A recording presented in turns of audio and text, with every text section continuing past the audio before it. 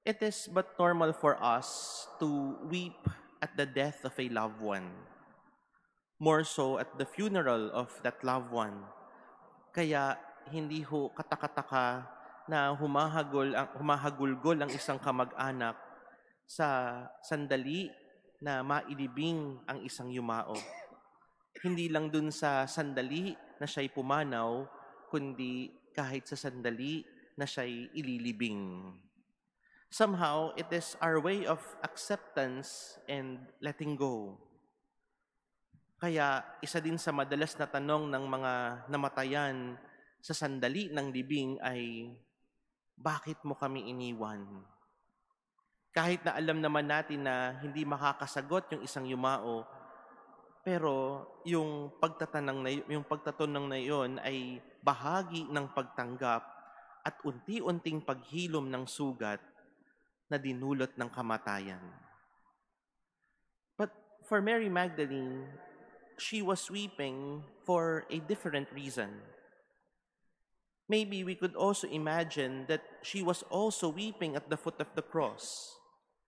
We could also imagine that she was weeping with the mother of Jesus when he was laid in the tomb. As a human person, it was the usual way of accepting and letting go at the death of a loved one. However, at this particular point, she was weeping because she cannot find the body of Jesus. Alam ho natin na hindi madaling tanggapin ang pagpanaw ng isang minamahal. Katulad ni Maria Magdalena, nandun yung madalas na pagpunta natin sa libingan pagkatapos ng libing. Hanggang sa unti-unti, sa mga mahalagang araw na lamang ho tayo nagpupunta sa libingan na iyon.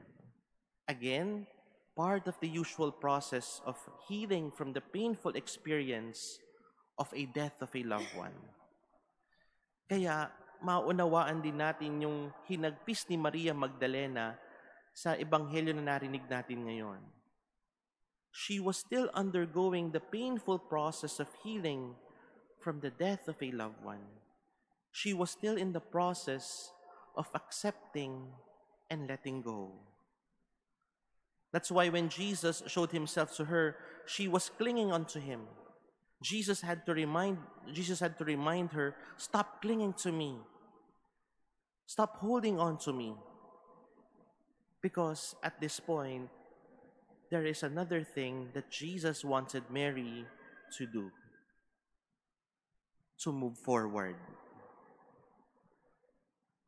These are also the three things that are being given to us today. Acceptance, letting go, and moving forward. Acceptance and letting go may seem a little bit negative. Kasi yun naman ho yung madalas na ginagawa natin sa sandali na pumanaw ang isang minamahal. Pagtanggap at paghayo. But Easter is not just about these two things.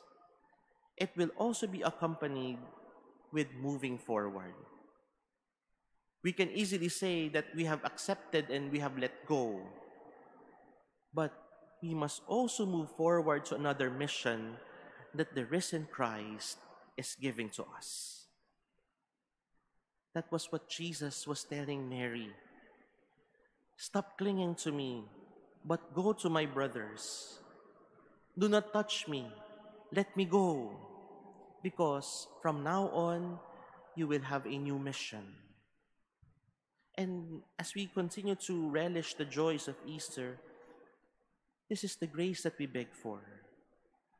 The grace of moving forward to our new mission. We may have accepted some harsh realities about our person as we reflected during the Lenten season. We may have let go some perfect but not realistic ideas about ourselves. Now it is time to move forward and embrace this new mission. Because new life does not only mean new beginning and new chances. It would also mean new ways of proclaiming and sharing Jesus in our lives.